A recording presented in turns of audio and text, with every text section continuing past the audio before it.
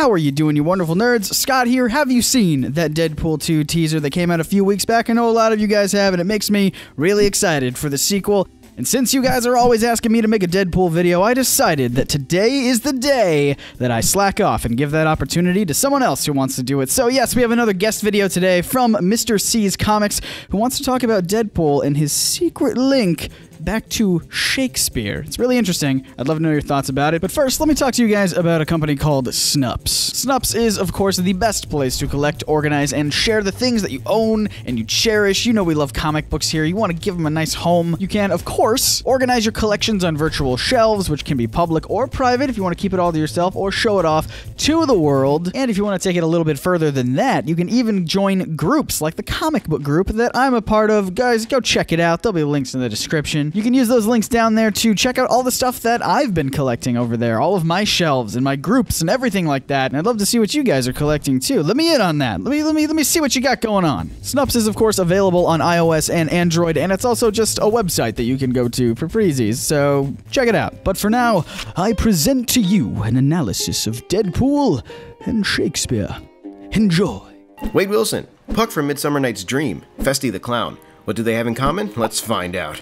Deadpool is a fun character, but he's not for everyone. He happens to be my favorite, and it's because of more than just his yellow speech bubbles and gorgeous complexion. Having read Deadpool for many years, I've come to realize that he embodies a few traits of Shakespearean characters I come across in the classroom. Most notably, of course, is the fact that he often addresses the reader directly, showing awareness of the fact that he's in a comic book. Different writers treat this differently, but it's a staple of his character. However, beyond that, his place in the Marvel Universe can effectively be compared to characters like Puck from Midsummer Night's Dream, as well as Festy, the licensed fool from Twelfth Night. Let's get the most known quality out of the way first, and tackle Wade Wilson's treatment of that beloved fourth wall. Fourth wall break inside a fourth wall break. That's like 16 walls. Alright, so it seems important to clarify some of the language around a character's treatment of good old wall number 4. Commonly, we'll see something like a shared cultural reference or even a full-blown talk-to-the-camera type of thing, and it all gets labeled as breaking the fourth wall. Technically, though, there are different levels of this.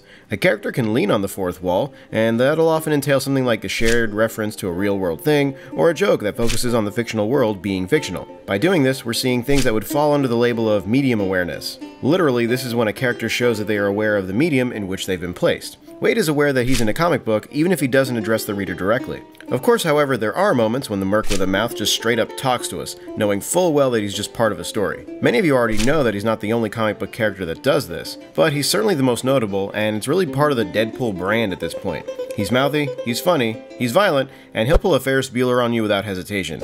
A lot of this stuff is actually covered, along with other characters acting this way, in a couple of older NerdSync videos like Comics Going Meta and She-Hulk and the Fourth Wall. Scott covers more ground in terms of characters than I do here, so take a look there if you haven't seen them yet. So, what precedent is there for going Miley Cyrus on the fourth wall? Well, I'm not the first guy to point this out, but our buddy Billy Shakes had a penchant for writing self-awareness into his plays. One of my favorite examples is the play A Midsummer Night's Dream.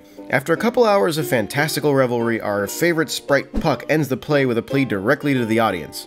If we shadows have offended, think but this, and all is mended, that you have but slumbered here while these visions did appear, and this weak and idle theme no more yielding but a dream, gentles do not reprehend, if you pardon, we will mend.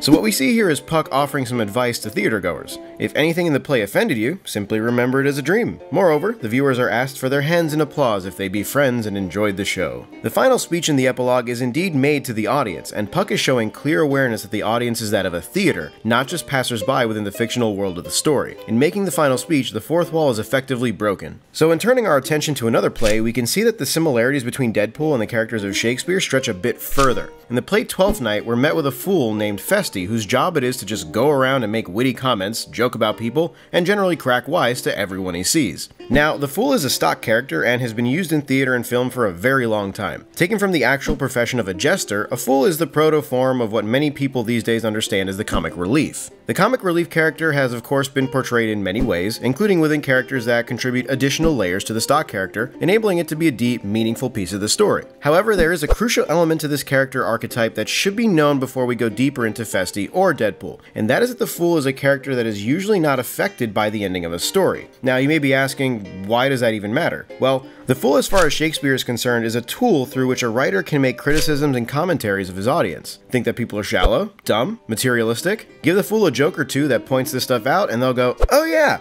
This is the kind of stuff that made The Simpsons and Family Guy so critically acclaimed. Now, getting back to our focus, Festi is treated a bit differently than the stock fool. In Twelfth Night, he exists outside of the typical character. He's nothing like anyone else in the play, and is also outside the norms of the setting of Illyria. He just kind of pops in and out to watch and comment on the regular inhabitants. To me, this is pretty much Deadpool's cameos in most other comic series. Sure, Deadpool is involved in the plot, but when you account for his healing factor and the fact that he'll never be gone, he just pops in, comments on what he observes, and then pops back out. Commentary made, readers' thoughts and chuckles activated, and his job is complete. The comparative view of Festi and Deadpool doesn't end there though. Things get a bit more existential. Keep in mind that Wade Wilson can't die. Between the healing factor and the curse, he grows back or more or less stays the same age. Now, I'm ignoring the narrative of Deadpool 2099 because I see that as a standalone story. I'm sticking to standard Deadpool here. Both Shakespeare's Festi and Deadpool live in a space where they have practically no mobility. They can't grow or change, they're caught in this place of their own identity, and while they help others, sometimes, move on with their lives, they can't move on with theirs. Now, Festi doesn't ever seem to really care about this. He gets some cash here and there, and he's all the happier for it. However, Deadpool gets put through the ringer time and time again, only to bounce back to home base. Became an X-Man? Not for long. People thought you were a hero? Well, not anymore. Have a family that loves you? Nope, you're garbage. Funny garbage, but still garbage. Insightful, witty, self-aware garbage, but still garbage. Responsible for helping take down Hydra Captain America? Nah, have some demolished building. Deadpool is Marvel's perpetual fool. He comes in and out, and his main function is to entertain the readers, show the characters what they're doing right or wrong, and then usher in the ending of the story while he lives on without resolution. It's a bit depressing, but definitely worth studying. And with that, I'd again like to thank everyone at NerdSync for having me as a guest. It's a great honor, and I'm so glad to be welcomed into such a cool community. If you like what I do, feel free to come and find me at my channel. Take care, everyone. Thank you to Mr. C's Comics for helping out with this video. Let me know your guys' thoughts in the comments down below, and I'll respond to some of them in Monday's comment response video. And of course, there will be links to his channel if you want to see more of his work down in the description below, and also at the end of this video. And hey, if you're new to the channel, we make thoughtful and educational videos about comic books and superheroes every single week, so hit that big sexy subscribe button so you never miss an upload. Guys, we're so close to 400,000 subscribers. I would love to hit that by the end of the year. Let's make it happen, guys. And if you really want to, you can tap that bell icon to join the notification squad, my favorite nerds on the internet. As always, I'm going to give a huge thanks to our patrons, especially Christopher Lang, Keaton Lampert, Elizabeth Monsell, and the rest of the wonderful nerds who help us keep this show going over at patreon.com/nerdsync. You guys are the best. Click or tap right here to watch one of Mr. C's videos. I recommend this one about Secret Empire. It was the first one that I saw of his, and I really enjoyed it. Really got me hooked on his channel. Check it out. Also, you can click right down here for something YouTube's mysterious algorithm thinks you'll enjoy. I'm running out of time because these end cards are short. Anyway, my name is Scott, reminding you to read between the panels and grow smarter through comics. See ya!